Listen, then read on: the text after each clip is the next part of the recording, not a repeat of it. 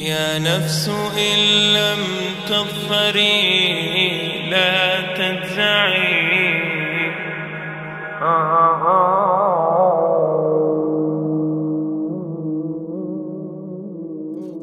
All the praise is for Allah,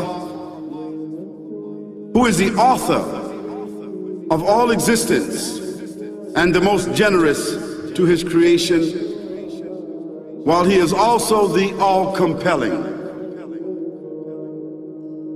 He is the only one worthy of our worship, having no partners, no associates, no sons, no daughters, no one whom he must consult, and no one or anything which has any comparison with him. All the praise is for Allah, who is the King of all who claim sovereignty, the only one who has the right to legislate for his creatures. He is the giver of life. He is the causer of death, while death has no effect upon him, because he is the ever-living, the self-subsisting, the eternal and the only absolute. All the praise is for Allah, who has power over all things, and there is in reality no power and no strength, no influence to cause benefit or detriment except through him. It is he who created this complex world, the seen and the unseen, the evident and the speculative, the earth and all that is on it and everything that is in it. It is he who sent his messengers and prophets, alayhimus salam, with the common message of strict monotheism, which simply means that there's absolutely no one worthy of worship, no one worthy of our obedience except the Almighty, the One, the Absolute, and who has no partners. The earlier messages which changed the world in the area in which the prophets were sent, those messages we know have changed, and even the prophets who brought them, their names are now lost. We just know in general because Allah told us in the Quran, وَلَقَدْ بَعَثْنَا فِي كُلِّ أُمَّةٍ رَسُولًا أَنْ يَعْبُدُوا اللَّهَ وَاجْتَنِبُوا الطَّاغُوتَ. I've sent to every nation a messenger, calling people to worship Allah alone and to avoid the worship of false gods. This essential message has been preserved in Islam in a way that it was never preserved before. Not because the message was different, because it was the same message, but because of the fact that there would be no other prophets who would come after Muhammad sallallahu alaihi wasallam. So therefore that message now had to be protected. It had to be preserved in a way none of the earlier messages were preserved. I will tell you this, what you say you have come to know 40 years back, and what you call the Big Bang is already mentioned in the book which I read, the glorious Quran. It's mentioned 1400 years ago in Surah Anbiya, chapter number 21, verse number 30, which says, Avalam yaral lazina kafaru. Do not the unbelievers see, anna samawati wal arda, kanat ratkan fataqnahuma, that the heaven and the earth were joined together and we clove them asunder. What you're talking about, the Big Bang, I try to imagine compressing a spring. I push it closer and closer and closer together, so it's smaller and smaller and smaller. And I've stored a tremendous amount of energy in that spring. And when I let it go, it bursts out, it bursts out, it bursts out. The creation of the universe, which you came to know 40 years back, is already mentioned in this book, the glorious Quran, 1400 years ago. Who could have mentioned that in the Quran?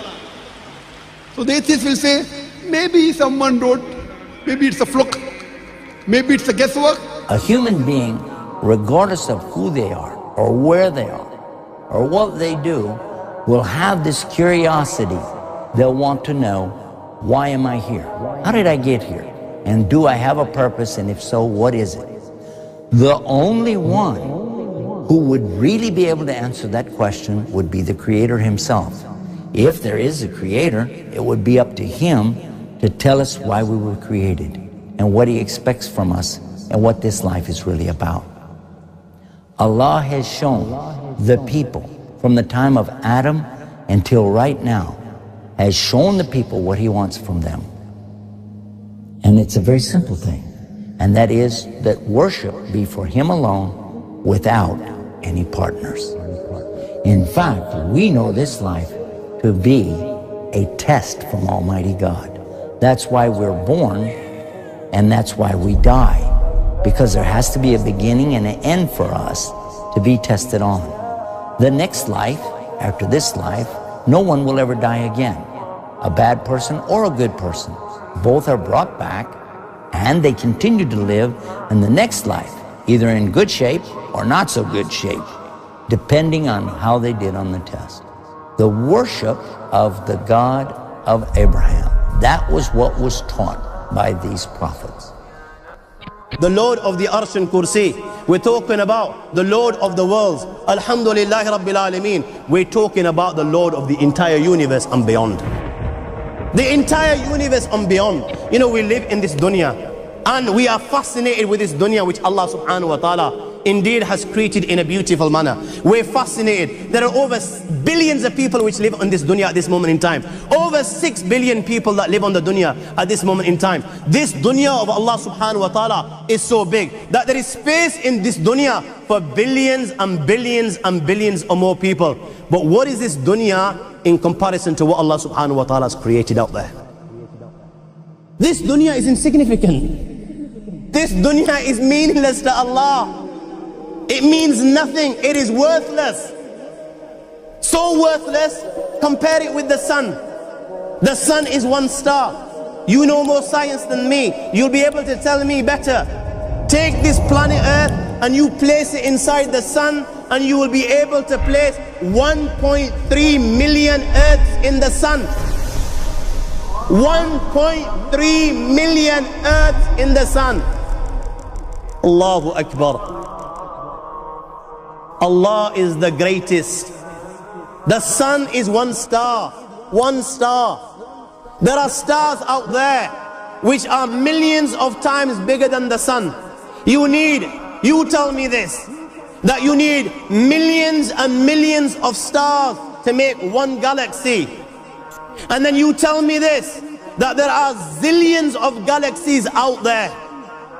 Let me tell you on top of this, my friend. After this, whatever you see above, when you raise your head and you look above, whatever you see above, the zillions and zillions and zillions of galaxies, let me tell you, this is everything there is within the first heaven. Everything there is within the first heaven, and Allah is the creator of 7 heavens. 7 heavens.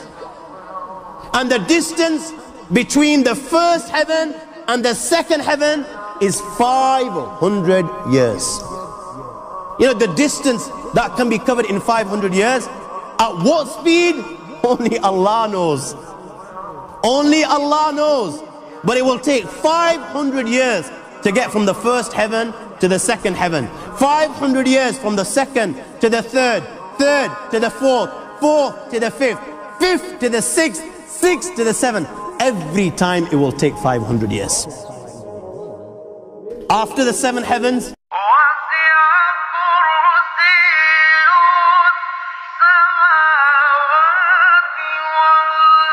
وَسِعَ كُرْسِيُّهُ السَّمَاوَاتِ وَالْأَرْضِ. You all read the Ayatul Kursi. You all know the Ayatul Kursi. After this, you have the Kursi of Allah. You have the chair of Allah subhanahu wa ta'ala. You know these 7 heavens that we've just talked about? In comparison to the Kursi of Allah, they're non-existent. They're meaningless. Rasulullah sallallahu alaihi wasallam has given an example in a hadith just to give us a little bit of understanding with regards to the 7 heavens in comparison to the Kursi of Allah. Take a ring from your finger, take it off, the small ring that you have, and place it, let's say, in a desert, the Sahara Desert. It's the biggest desert in the world. You know that ring that we take off from our fingers and place it in the Sahara Desert? What comparison is in between the ring and the Sahara Desert? Nothing. Nothing. The 7 heavens is the ring, and the Kursi of Allah is the Sahara Desert. After the Kursi of Allah, you have the Arsh of Allah. وَكَانَ أَرْشُهُ عَلَى الْمَاءِ. You have the Arsh of Allah. Again, Rasulullah has explained, so just so that we can understand. Take the ring, place it in the desert. This time, the ring is the Kursi and the Arsh is the desert. What is the Kursi in comparison to the Arsh of Allah? Nothing. Then you have angels which carry the Arsh of Allah. Their heads are in the 7th heaven and their feet are in the lowest earth. My friends, then you have the Lord of the Earth and Kursi. لا تدركه الأبصار ويدرك الأبصار وهو اللطيف الخبير. He is beyond the size of Allah, who Allah is, what Allah is. The greatness of Allah is beyond the comprehension of my little mind. This is the being that you and I are messing with.